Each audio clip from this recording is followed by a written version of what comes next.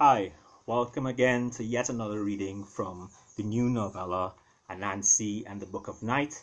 I am the author, RUBADIRI Victor, and of course you can check the links below and you will see links to readings from the other chapters leading up to where we are right now, as well as a synopsis of the story thus far. Right, so just a short brief synopsis before we get into this chapter 8. There are a series of disappearances of animals all over the kingdom of animals, and Anansi's investigating. She has discovered a conspiracy, a plot with 7 members of the Council of Elders of the Kingdom, led by someone outside of the Council of Elders called Tiger Cat.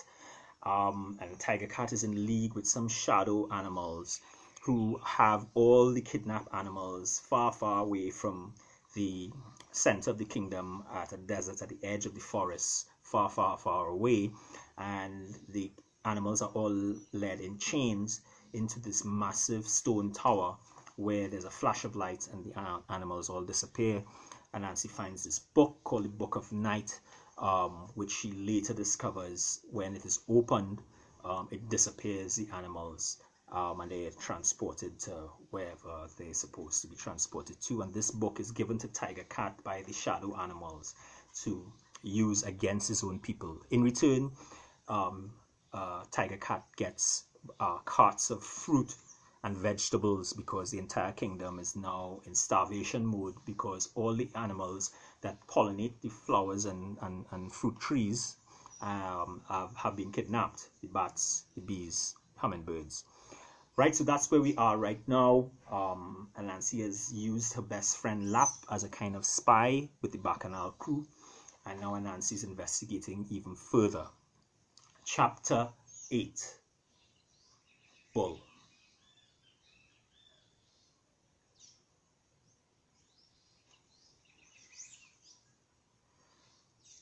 The next morning, Anansi woke up to yet another rumor flying around the forest. This time, the rumor said that bulls and cows were responsible for kidnapping the animals. Animals had even started walking on the other side of paths when approaching cows. Some shouted nasty words at them. Now, Anansi knew that there was some grain of truth in this rumor. There were bulls working for the shadow animals as enforcers. Was the whole bull house in on the trade? She did not know. The first animal Anansi spoke to about the disappearances was Commissioner Bull, and he seemed very sincere in his concern for the bees and bats and in his ignorance of the cause. She wanted to get to the heart of the matter. She went to Commissioner Bull and asked him to broker a meeting with the Bull King. That evening, Anansi got the call that she was to meet the Bull King. She walked by herself through the many extensive pastures of the Bull Kingdom until she found herself inside the bower where the Bull throne room lay. The grass was brown from drought. 2 fierce young bulls stood guard by the king, who sat high on his throne. The 2 bucks were stamping their feet, dusting the ground. Their eyes were red. The king did not look much calmer. There and then, Anansi decided to tell the king a slice of the truth. That bull soldiers had been seen leading caravans of animals in chains. The king snorted loud and roared. He said that many young bulls were in fact going delinquent and going wild, even berserk since the drought. Thankfully, he said, Tiger Cat had been providing us with a special grass. Now, I know your allegiance, Anansi, but we bulls are considering supporting Tiger Cat in his questioning of Brer Lion's throne. Lion is failing to answer any of the issues of this kingdom. We need a change to deal with all these new problems. King Bull then promised Anansi that he would question some of his bulls about whether any of them had any hand in the disappearances or knew anything. As Anansi left the pasture, she saw carts pull up with massive loads of sweet-smelling grass. Many young bulls ran past her to offload. Anansi believed that the Bull King knew nothing about the renegade bulls. She passed by the grove of the Council of Elders to talk with some of the 7 loyalists, but no one was there. She then passed by the throne room, but Brer Lion was not there either. She found Brer there and stopped him, inquiring about the king. Dare stopped and thought, then said, "You know, His Majesty has not returned from his errand from 2 days ago." "What errand?" asked Anansi. "A messenger had word about the prince," said Dare. Anansi jerked up. "What?" She had just made up her mind to call a meeting with the loyal council members, the ones she thought she could trust. But now this other news clouded her thoughts. Her husband, the prince. She was about to ask Dare what he knew about the news and where Lion was going when a scream went up in the kingdom. Sister Hen ran into the throne room. A flutter of feathers, all panicked. The bulls had gone mad and were stampeding, smashing the entire kingdom. Anansi ran outside through many groves towards the large market square that lay in the middle of the kingdom. All she had to do was follow the screams. When she arrived, it was not difficult to see where the bulls had passed. Flattened stalls, fruits and grass lay before her, with smashed and broken trees and many wounded animals. "What happened?" Anansi said. Bread Terrapin said that the bulls had gone mad, led by King Bull himself. They had come smashing out of their enclosure and had rampaged into the square and were now running into the hills. Anansi was shocked. Anansi sprinted after them. What was going on? She had just left the bulls. Yes, they were acting strange, but this? There were too many coincidences now. But she did not know where this one was leading. The bulls going mad so soon after that wildfire rumor that they were kidnappers. Were the bulls now considered a liability by those who had the master plans, and the bulls would now have to be destroyed? She shuddered to think of the mind that would conceive such a plan. She saw the low trail where the bulls were running and instead ran up the hill that ran parallel to it. The entrance was blocked, but she jumped over. She planned to run up to the peak where she would be able to see the bulls' path below. She reached the top, looked down. The bulls were hundreds strong, smashing through everything in their path. But where were they headed? Where did their path lead? Anansi looked further down the winding road they were on. Just past the massive silk cotton tree on that path, Anansi saw an animal lying on the forest floor that they were thundering through. The animal was not moving. Could the animal not hear the pounding of hundreds of hooves getting closer? Anansi raced down the hill to try and head off the thundering herd. But what could she possibly do to stop them? Nothing. Except, suddenly, Anansi remembered her gift. Anansi raced down the path to head off the bull stampede, but she was just too late. They thundered past the opening she was running towards. They were passing in front of her like a blur. There were so many racing down the narrow valley. About half the herd had already passed by the time Anansi arrived. Anansi ran straight up to the stampeding herd and leapt into the air over their backs, popping the golden egg into her mouth.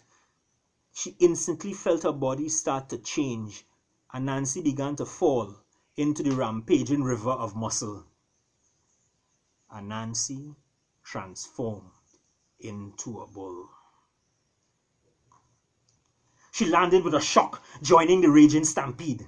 Anansi felt her body, big, brawny, taut and muscular, buffeted on all sides by other bodies like her. She felt the heaviness of her torso and limbs. She felt the power of her head and horns and hind legs. She felt the power of her brethren's bodies bristling and bouncing next to hers, raging forward in an avalanche of legs, hooves, and intent. It was like one mind, hooves all around, moving in unison. A rhythm of power and wildness, single-minded purpose. She snapped out of it and started working her way to the front of the herd, jostling her brothers for space, edging others out with shoulder and snout. She barreled her way forward until she could see the king bull ahead, his massive horns raised like twin mountain peaks in the front. All around her, young and mature bulls' eyes were red with madness. She had never seen anything like it.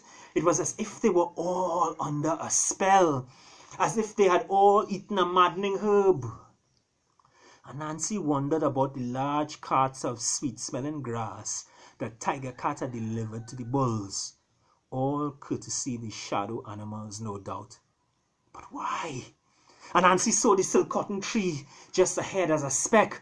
The doomed animal was motionless just ahead of it. If it did not move, the stampede would certainly trample it into non-existence. Anansi pushed until she was just behind the king, but his two warrior bulls would not let her through. She had started to break from the herd. She could feel her legs galloping under her, straining to keep pace with the three at the front of the pack. The three bulls in front were pure muscle. The silk cotton tree was drawing closer. The animal lay just beyond the herd.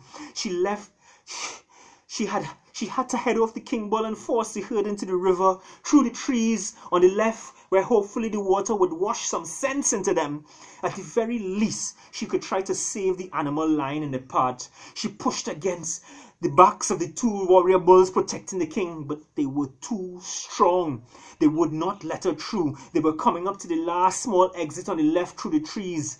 The small silk cotton tree was right after. Anansi gave up trying to head through the two protective bulls and instead concentrated all her energy in a huge heave and a leap of faith.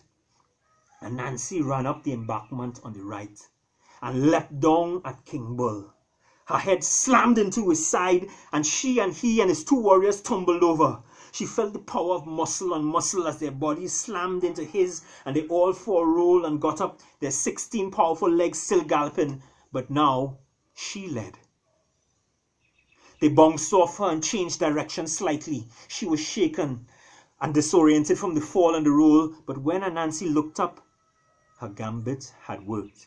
The force of the collision had diverted King Bull down the path to the river. She could hear the rest of the herd turn, blindly following. They all crashed through trees and brush until at last they plunged into and through the river. The force of the water slapped the bulls as they raged through.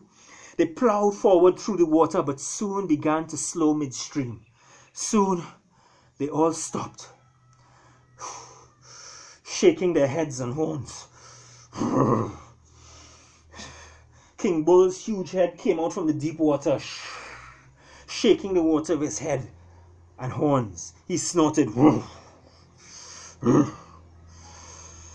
am I?" He looked around at his herd, all standing and swinging confusedly in the raging water. Anansi turned in the river and swam and trotted back to shore, running towards the broken bush until she reached the valley floor again. She then turned down the path to wake the animal that was lying there, to tell it what it had just evaded. She passed the silk cotton tree and could see the animal just ahead. She ran up to it and stopped. Lying unconscious in the path was King Brer Lion. Somebody had somehow knocked Lion unconscious and placed him in the path of the stampeding bulls. Bulls who had just been accused of kidnapping the missing animals. Anansi ran forward, past Lion's unconscious body to the next turn to see what other surprise lay ahead, and stopped suddenly. The valley road of the stampede led to a steep precipice with a straight drop down to jagged rocks hundreds of feet below. A raging waterfall was to the left. The bulls had been racing to their doom. Who could orchestrate something like this? Anansi shook her head, looked down at the jagged rocks below, and turned back into a spider at the cliff's